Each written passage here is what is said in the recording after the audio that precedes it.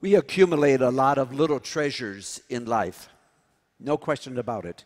They might be souvenirs from a trip, might be a gift that someone has given us, might be an heirloom.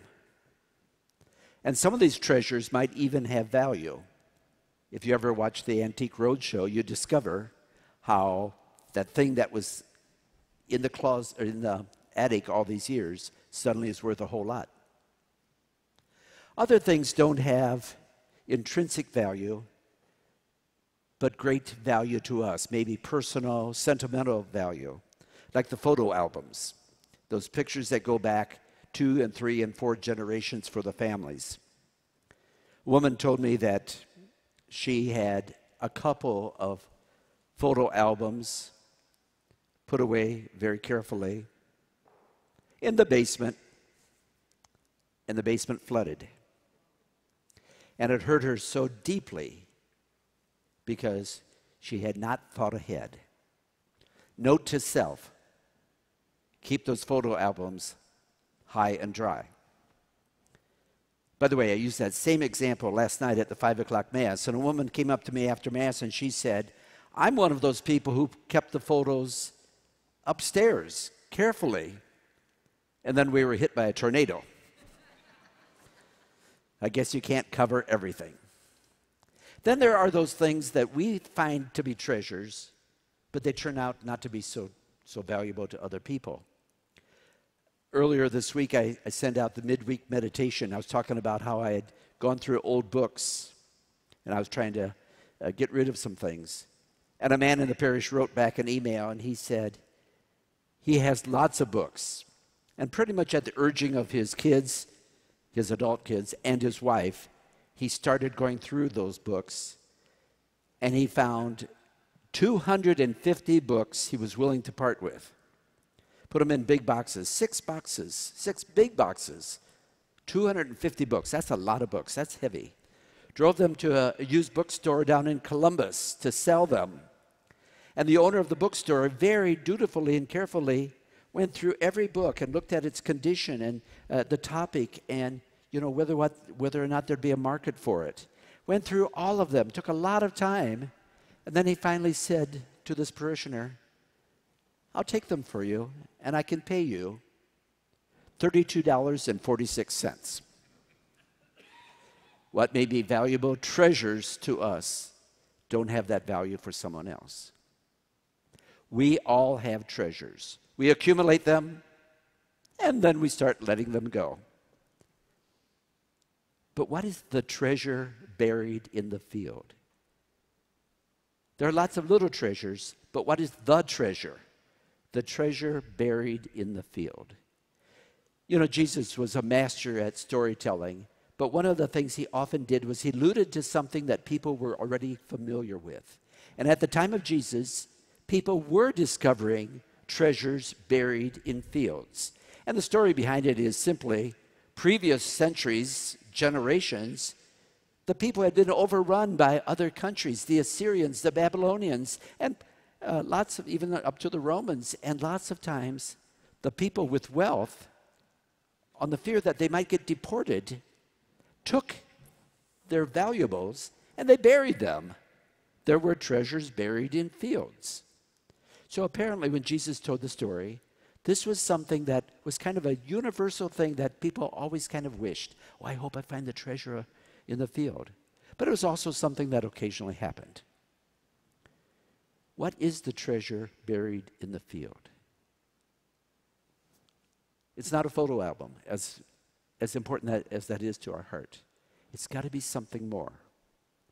In this parable, Jesus there's 3 parts. He talks about the treasure. He talks about the kingdom of heaven is like the treasure. And then the third part, the man sells everything and pursues the field to have the treasure. So Jesus basically says, the beginning of this parable, just like the next one about the pearl of great price, Jesus starts off by saying, it's the kingdom of God, the kingdom of heaven that we're talking about. And when you hear both phrases, the kingdom of heaven is in Matthew's gospel, kingdom of God is used sometimes too. And I've learned over the years, whenever I talk about that as being the treasure, I notice that a lot of people, they can't quite wrap their heads around it. what does this mean, the kingdom of heaven? Maybe it's the word the kingdom. It's more than a place. It's a realm. It's a way of living. And heaven. We're still so conditioned that when we hear the word heaven, we think of, well, after I die, I hope I go to heaven. And by the way, I hope we do. But that's not what Jesus preached. When he talked about the kingdom of heaven, he was talking about a here and now.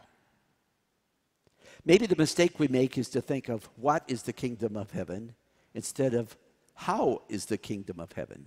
Because the kingdom of heaven is about a relationship. It's how we live, how we interact. And basically the answer is we're in the kingdom of heaven when we behave as Jesus behaved. It's about our willingness to be selfless. It's when we seek justice and concern and compassion for all people, not just when it's easy or not just for those that we like. The kingdom of heaven is when we care for others more than for ourselves. The kingdom of heaven is when our decision making, our daily value system is based not just on what's expedient or what's going to enrich me personally, but that's something that is good for everyone. And when we have that, we get a taste of the kingdom of heaven.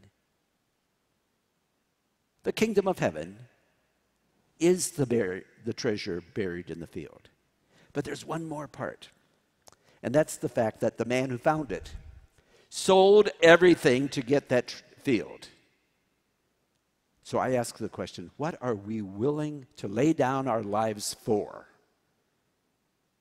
There's a lot of little treasures, but what are we willing to lay our life down for? I've been enamored for a number of years with all things Latin American. I just love the study of everything south of our border through Mexico, Central America, South America. Anytime I see a book like that or a movie, I'm intrigued. But one of the things that has often caught my attention is how the great explorers, and many of them were European, 100 years ago in the early 20th century, went down into the jungles of South America, into Peru and Colombia and Ecuador and Brazil, and followed the rivers, and because they were trying to find the famed city of gold. Many people went in. Many did not come out. Some went in 2 or 3 times. And there are many books written about they never really found that. Maybe there is no such thing. But what were they seeking that they were willing to lay down their lives for? Fame, wealth, glory of some sort, maybe the adventure itself. And as much as I like exploring and discovering things, I'm not willing to do it for a city of gold. Jesus is not telling us to make that the treasure in the field. Not the city of gold, but the kingdom of God.